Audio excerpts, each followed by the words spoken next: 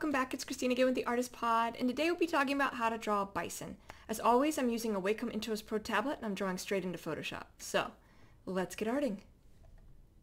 Okay, so here's the buffalo, or the bison, American buffalo. Sorry, my voice just kind of decided it didn't want to work anymore.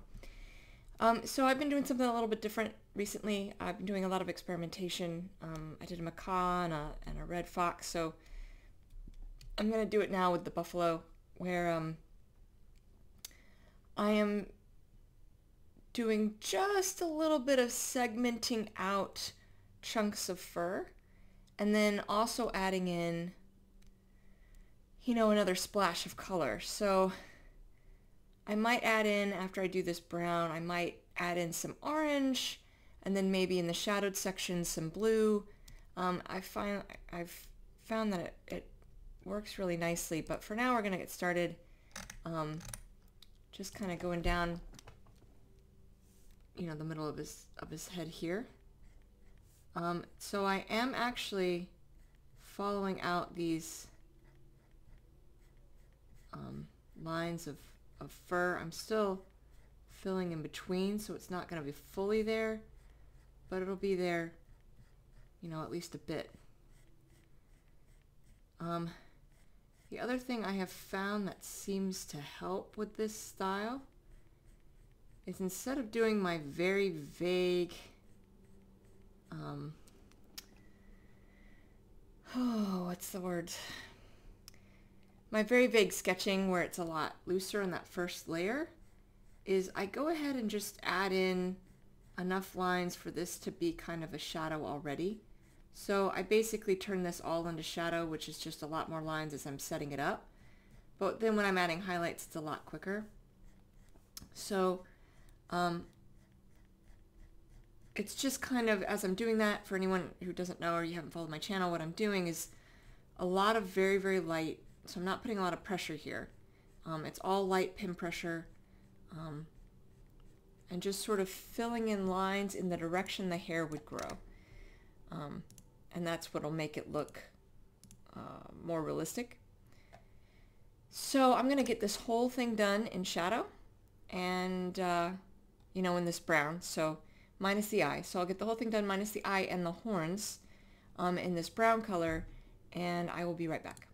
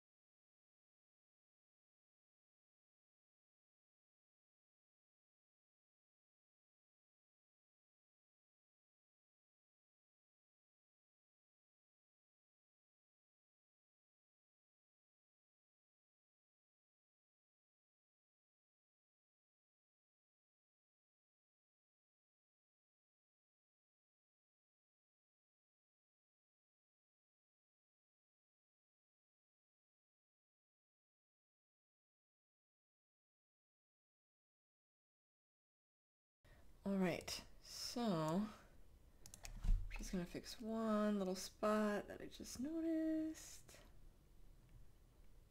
I don't necessarily like how it looks. Okay.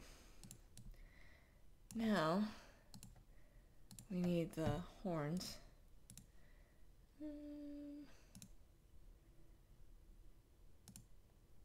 Do a little bit more yellow than I was intending. I was just going to do it in white, but I don't know.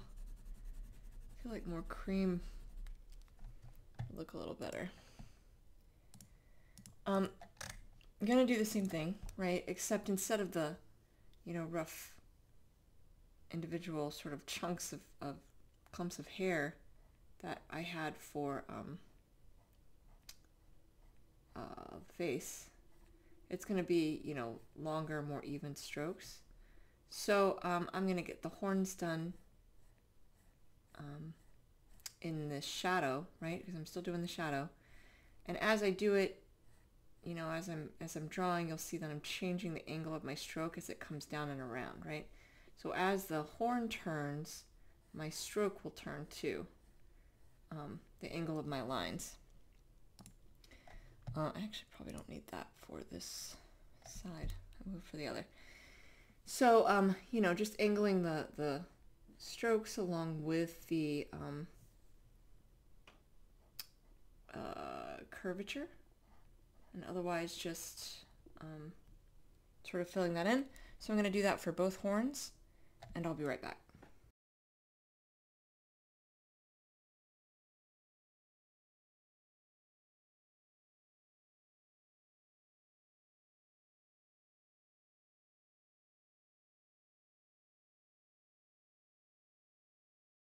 Now to add the highlights and shadows.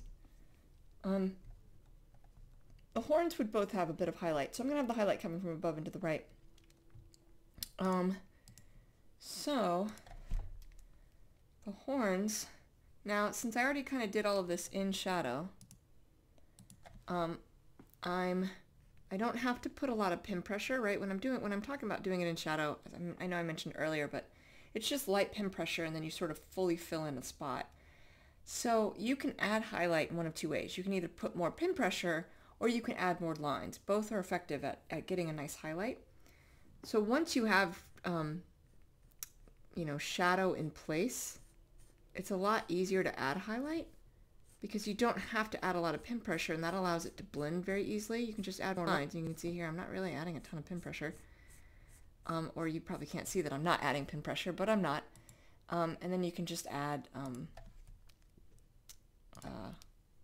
more lines in to get a nice, good, solid highlight going.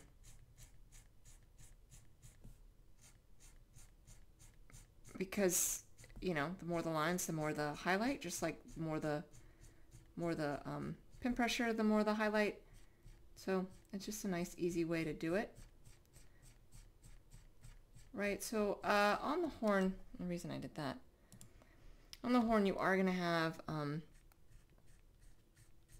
you know, a nice bit of highlight. You're going to want it on the other one as well. I'm going to change that just a little bit because you want it to kind of blend as the horn would rotate and around. Right, so you're going to have some shadowing on that back side, and you'll have a nice bit of highlight as it comes around here, and that highlight, because the light source is off to the right, will ram right into the brown. If this were reversed, where the light source was coming from the left, it would not. The head would cast a shadow, but you know, depending on where your light source is, depends on exactly how you're adding shadows to your subject. So in this case, those shadows are in such a way that that edge would just sort of get a nice ram of highlight. And then as the horn rounds underneath, you would go back into shadow, right?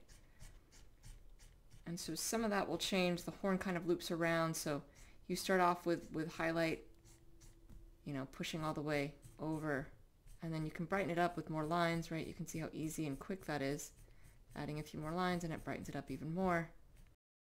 And I could add more pin pressure if I wanted to. It's just a little easier to blend if you don't, because more pin pressure, what more pin pressure does is it thickens the line up. And so, you know, with less pin pressure, the line is thinner. So to blend into the thinner line, it's easier to have a thinner line. And so brightening it up with more lines instead of more pin pressure makes that a little easier, but it's not completely unfeasible to just add more pin pressure in.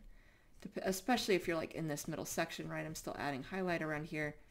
So I could just add, you know, more pin pressure. So I have some highlight space to work with. Okay. There's the first horn, now we'll get the second. Same thing, right? Being mindful, light sources to the right. Tip would certainly, just like on the other one, right? You have a nice, solid, happy, light-filled tip. You're going to get that over here too. And then allow allow that to blend in. So I'm going to finish out the highlight on the horns. Really, it's just this one. And I'll be right back.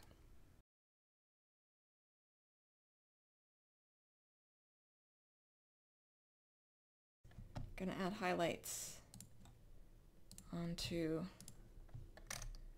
the fur. With the keeping in mind, right, light source coming from above and to the right. So going to still kind of fill in a little bit in between, but being mindful of the fact that there is, you know, like chunks of fur, if you will. And then as it moves off, I'm going to have it mostly centered on the nose. So as it moves off, it'll be moving back down into shadow. I've always talked about before, right, all edges are in shadow depending on the angle of your light source. So the more extreme your light source, the more your edges would be in shadow. It's usually how I like to do it. I've just been playing with that concept more recently. Just a little bit.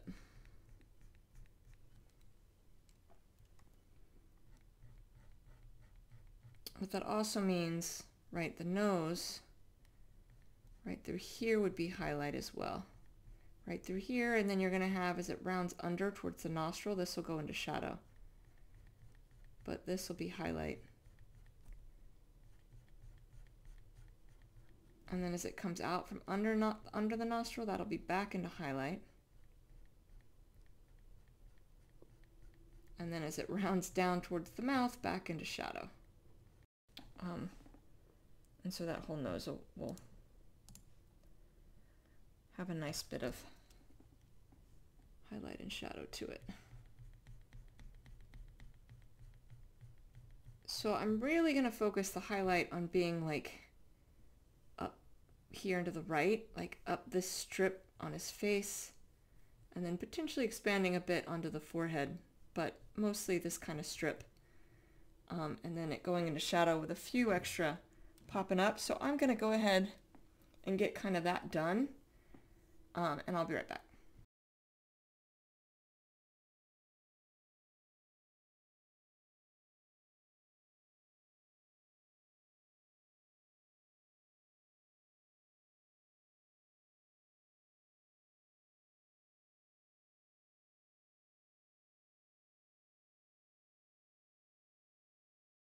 Kind of have that strip done, but what I'm doing right now is just kind of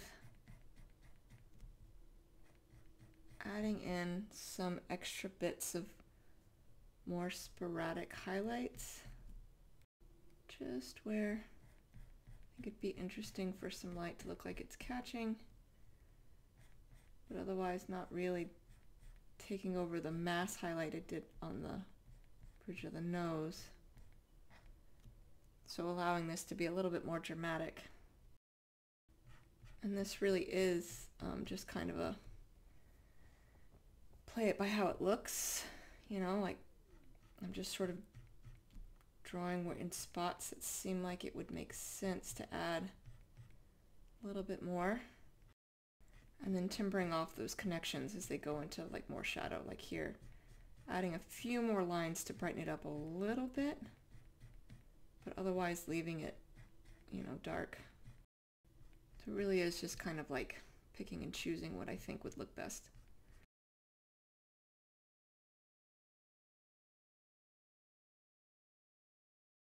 What I didn't get were the ears, but you know, this right ear would be very much like the middle of the, you know, nose here, where there'd be definitely some highlighting, a lot of highlighting because it's on that side. Left ear, however, you're kind of in the same rule that this whole side was, where you're just gonna kind of, you know, we'll get some of it, particularly on the right side, where it would be closer to the light source, but I'm going to be leaving a big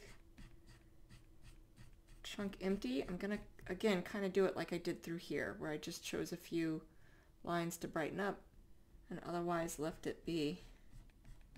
Do the same to the ear here. Choose a few like spots and clumps of hair to brighten up, but otherwise just leave it be. Okay. All right. So, yeah, I think that actually turns out really well. So I am going to experiment with a couple of things. Oh, sorry, my words didn't quite come out right. I'm going to experiment with a couple of things. The first is a very orangish kind of, almost like a highlight in the highlighted section, and then I'm going to take some blue and add some blue into the shadowed areas, and we're going to see what we're going to get here. Right, so just like before, I'm just going to follow out these clumps of hair, not fully filling it in. All I'm actually doing is adding in kind of a burst of color. It's a little bit unnatural, but I think it gives an interesting effect. So you don't have to do this, obviously. I think the buffalo looked fine without it, but it worked really well when I did the macaw. I added a burst of red to its like highlights and really like helped it shine. And then if I take blue, what's nice about that, like taking the blue is going to be a nice like counterpoint to the orange. So having, well, and blue works really well as a shadow. You know, I usually use black as shadow, right? Like I allow the black to stand through. But blue is a great shadow color. And so taking that and using that for that purpose, even if it's a lighter color blue, actually really does work.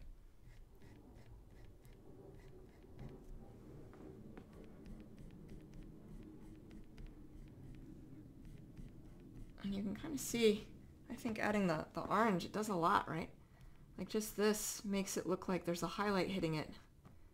Well, and it is brighter, so I did choose a color that was brighter for that purpose.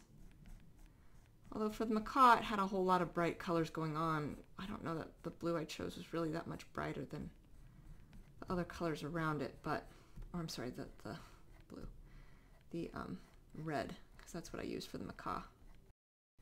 And then I'm just going to take it and I'm just going to lightly do it on those spots I highlighted throughout his face as well. Those areas down in here. Nothing big. It's like a couple of like little like lines and swipes, right? So it's nothing like earth-shattering. And then if I wanted to, I could add some down in here as like another burst of like color that I didn't do before. Where there's not highlight instead. So that adds a lot. You can already see it in the way that warms it up. You can also add it to the horns. Just sort of blend it in, so I'm not like, I mean, I did do one line that was really harsh in there, but then I'm kind of blending that in. I'm going to do the same thing over here, right? Like, still have kind of one like solid line, but then really allowing that to blend in and using light pin pressure instead of doing heavy pin pressure. And of course we still have the eyes to go to. Okay, so now for a blue. And see, I'm choosing a light blue. I think I'm on a, yeah. So I'm going to do this in between where it's darker. Right where all those shadows are. And again, all of this is just extra. Like, I don't have to do this at all. It would be fine without it. I actually think it looks good without it. And just like with the orange and kind of with this highlight through here, I'm just kind of playing it by ear here. Although I am following shadows. Of course, the plane's gonna go overhead right when I wanted to talk. I'm following shadows and going especially where, you know, like I'm drawing in between where the shadows are in between the clusters. The hair, I'm drawing in areas that are more shadowed in particular.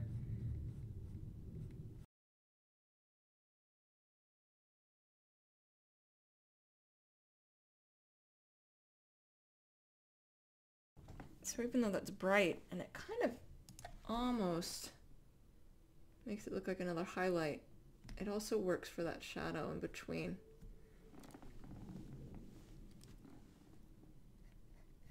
It's because it's adding another burst, like I'm adding a bit of cool to what is a warm color.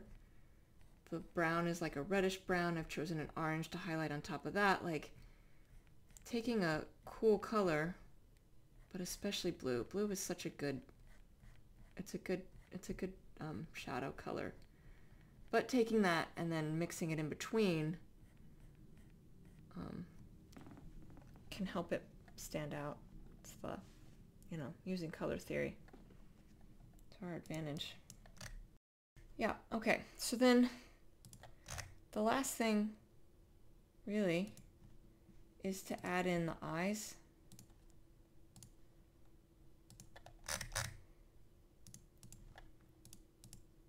Right, so we have both, we can see both eyes, just one better than the other. Right, so I'm going to draw in the pupil first, like I always do. Oh, that might be a little big. And then over here, and then sort of fill in very carefully, very lightly around it. Likewise over here, filling in very carefully, very light pin pressure to create a circle around it. I'm going to take the elliptical marquee tool and create just an oval here. And what I'm doing is making sure my lines around the pupil are nice and straight. So I'm going to erase that out by hitting the backspace button. I'm going to select and inverse this, reselect the brush tool, and then change the direction a little bit of where I'm drawing so that I can fully fill in the edge of the pupil, but I'm not going all the way around, so I'm not going to go up and above it. I'm going to select inverse it again, reselect the elliptical marquee tool, and then drag it over to the other side to kind of do the same thing, working with a lot less space.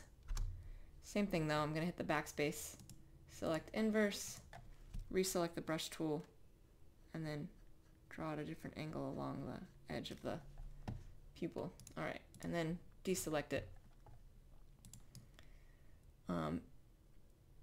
So then I'm gonna have a burst of light on the opposite side of the light source. I'm gonna start a new layer though. Right up against the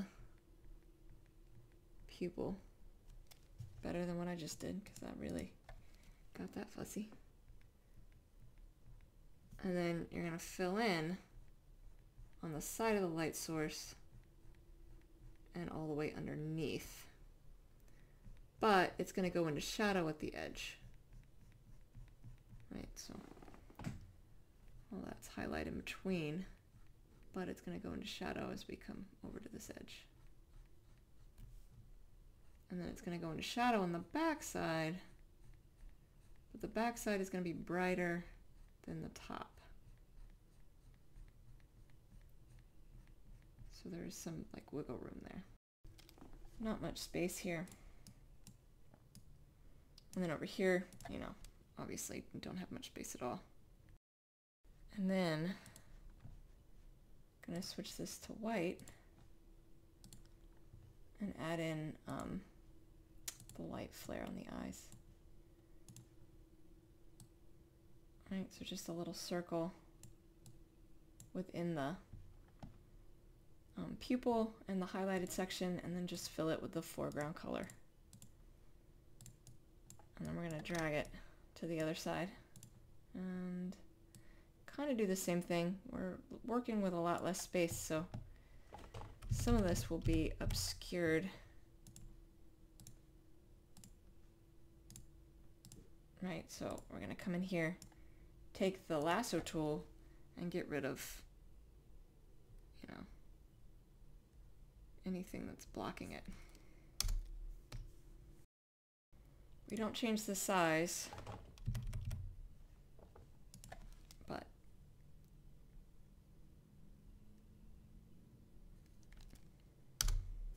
well, we change the size as far as like drawing into it like that, but I wouldn't change the size of the original circle. At least I don't typically. I sometimes say these things and then I break my own rules, but you know. Okay. Just mimicking like hair blocking this eye over here. There is a buffalo or bison. Alright, so that's how you draw a bison. I hope that was helpful. In the floating nether next to me I have other videos of art tutorials I have done, and I will see you all soon. Thank you so much. Take care.